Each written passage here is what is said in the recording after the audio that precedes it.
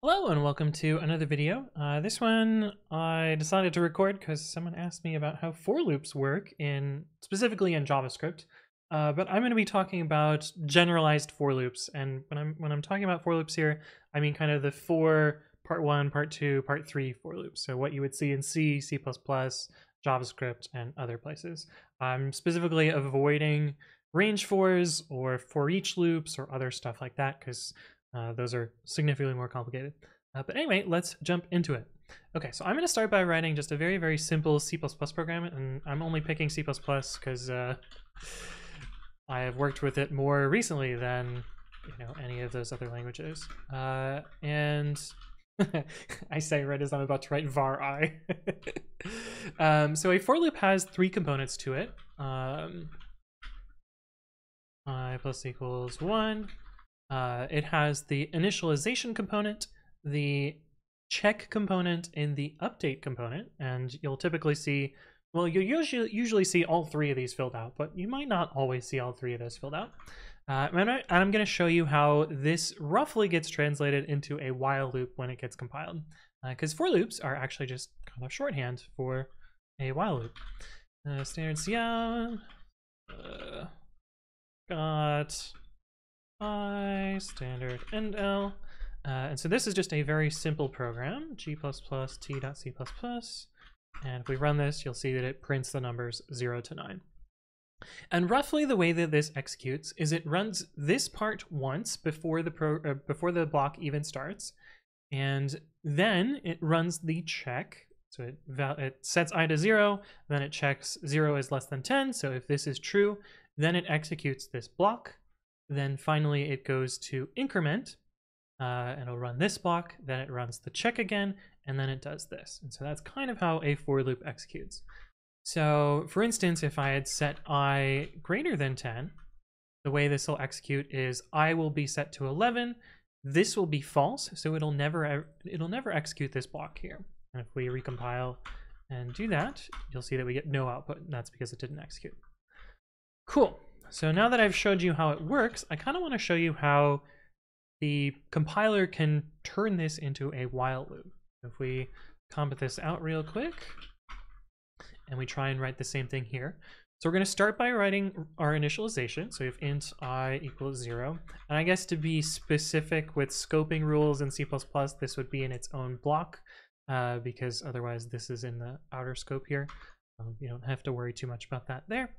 Next, we're going to write our while loop portion, and it's going to take our condition here, so I less than 10. And then it's going to have our body, so we take this from before and put this into our body. And then finally, it's going to have this update at the end. And this is the equivalent while loop for this for loop up here. So if we were to recompile this and run it again, you'll see that this executes exactly the same as the original for loop did. And so basically just showing you that for loop is a special syntax sugar for a while loop. Now the cool thing about while loops is oftentimes you can rewrite them as for loops, so you can kind of go the other way. Now it isn't a perfect rewrite in many cases, but I'm going to show you a simple example where I would probably use a while loop, but you can use a for loop instead. And so for this example, we're going to write a simple program that just reads a bunch of numbers from the input until it can't read anymore and just prints them back to the output. So we'll do while cin reads to x, cout got x,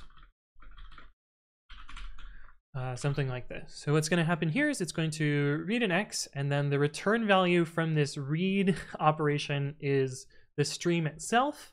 And so then it's going to check, is that stream still in a good state? That's what this while is. Of course, it's doing quite a lot on this one line, so I might not do that.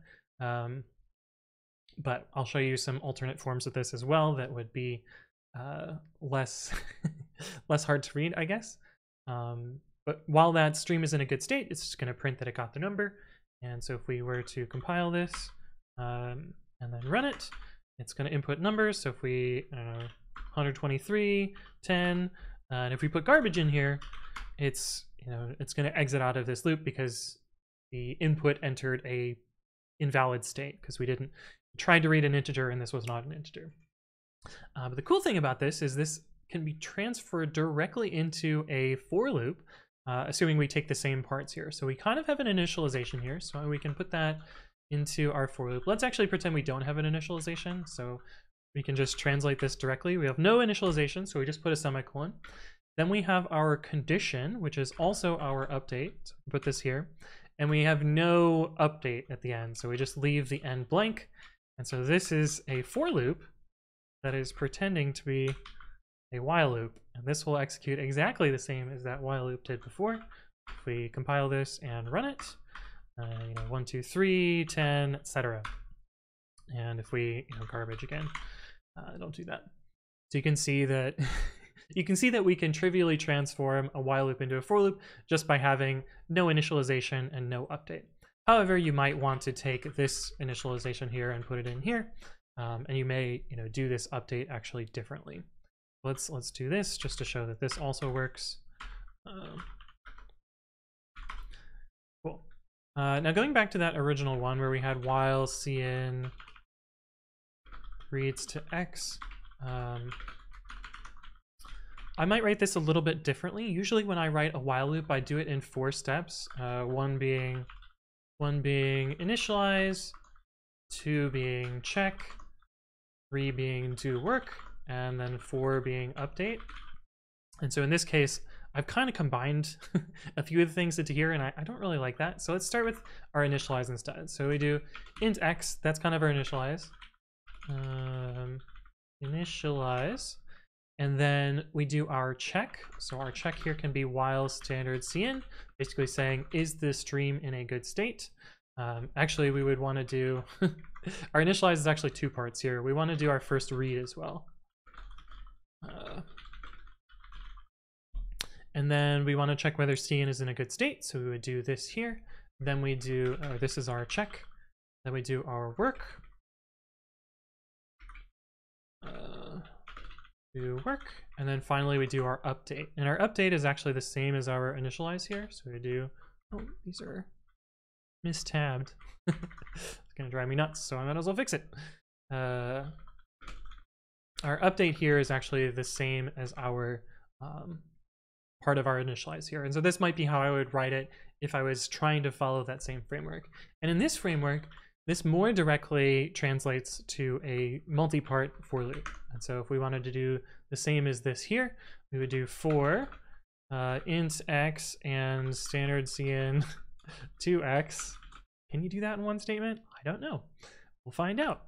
Our check is just standard cin, and our update is standard cin reads to x, taking those parts from here as well.